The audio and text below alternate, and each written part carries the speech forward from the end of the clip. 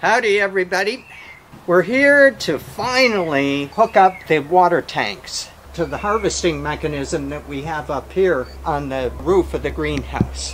And so we're going to extend this pipe here that's coming down into the tanks. This has been a long project. We've had these tanks for a while. You may have seen them out there in other videos. And it's taken us so long because there's been just one thing after another that has gotten in our way. One of us gets sick, one of us is injured. It took a long time to put the base of this and get that right and level. And today was no exception. There seems to be a rule in homesteading and farming that every time you start a new project, you're going to have to go to the hardware store. No matter how prepared you think you are, there's always something that you forgot or something that you didn't do right. We got started a little late today because we had to take a trip to the hardware store.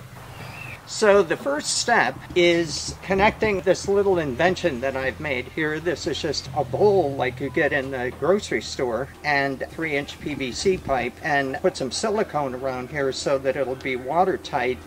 And now this is going to go here without any PVC glue. Why?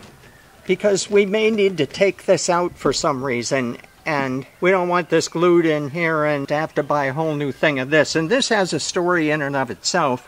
This is in the wrong place. It really was supposed to be over here. But as I've told you in other videos, I have difficulties with spatial orientation. And these tanks were outside of the fence for quite a while. And I installed this when the tanks were out there. I thought I had it all figured out. Well, it really should have been over here, but it's here. And it turns out that that's actually going to work out better, because something that I hadn't thought about was that the tubo here is a little bit out of line. So I think that we'll be able to get this over without any problem. So step one is this. Now this is here to catch any debris.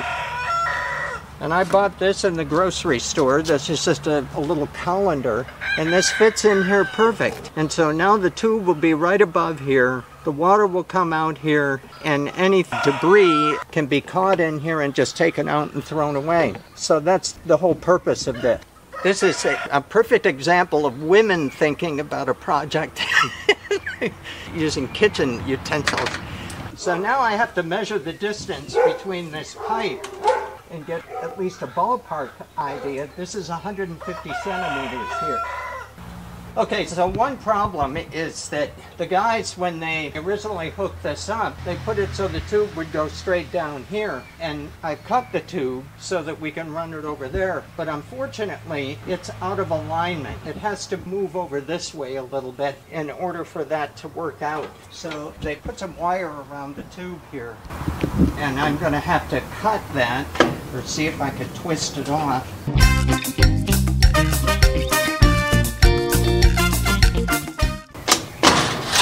Okay, so there's the wire. Now can we move it? Yes, we can. Okay, so I had to move this, and I put new wire up here and tied it up. So now we're going to put the elbow on here.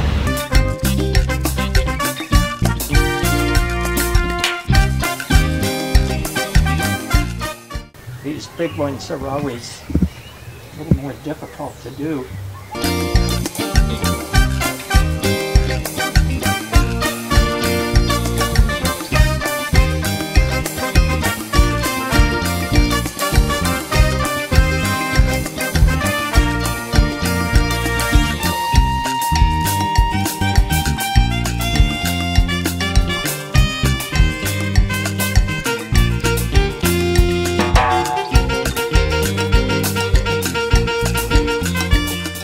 Okay, we've run into a bit of a problem here, and we're not going to solve it right now. So I'm going to have to get in here with some sandpaper and sand these off so that we can put this back in. It didn't go in very well. So let's finish the final part. These are the two connectors here, and they're the reason why we had to go back to the hardware this morning, because I had measured these, and if you measure from the outside here, it's 2 inches. And so I thought I needed PVC like this with threads on it of 2 inches. Well, it turns out they don't do it by measuring that. You do it by measuring this, and this is 1.5 inches. So this fits in there fine. Kind of the last thing we have to do is put some Teflon tape on here. This is something that is not easy to do because the twist of it is like this. So you want the Teflon tape to be in the opposite direction. If you don't put this Teflon tape on, you wind up with leakage. But it has to be put in the opposite direction that you're turning. And now you just kind of stretch it out around there. You're not trying to go crazy with it. It's just enough to fill in the threads a little bit so that water cannot get in there and escape. So there's number one. Again, this is turning in this direction, so the Teflon tape is going on in the opposite direction. So now, what are we trying to do here? We have two tanks. We have one tank that is going to receive water from the roof here. This tank will also receive it, but it's not going to receive it directly. It's going to receive it indirectly down here. So as soon as this begins to fill, we're going to have a bridge here between the two, and this one's going to fill too. So the first step in that is to put this in here. Get it nice and tight. Now I've found that if you don't use the channel locks to get it a little bit better than you can do it with your hand, you wind up with a problem of leakage.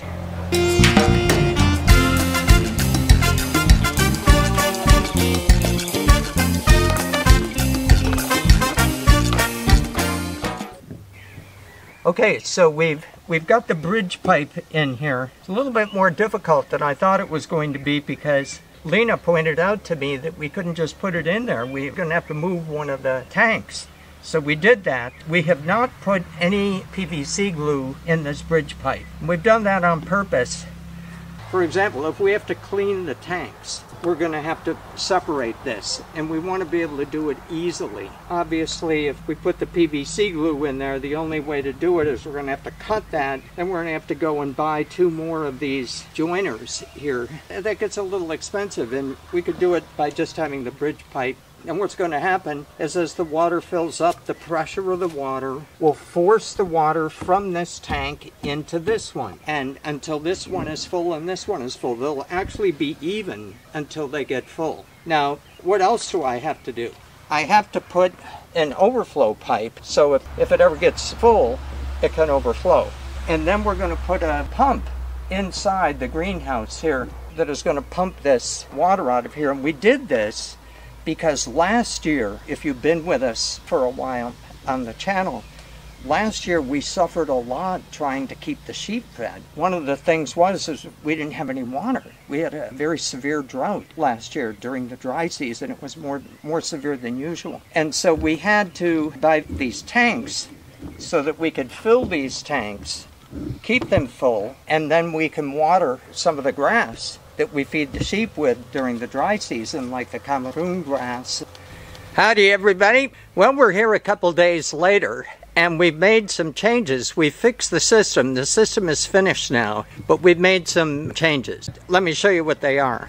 So here's the finished product. The water is going to come down from these canales up on the roof, goes over in this pipe, comes down, comes over here, and then goes down. Now you'll notice that we eliminated my special invention here, which I think was a good idea, but it just wasn't a good idea for this. It overcomplicated things in a way that was not beneficial to the system. And that's because to have that catch-all on there required that this tube be unsupported.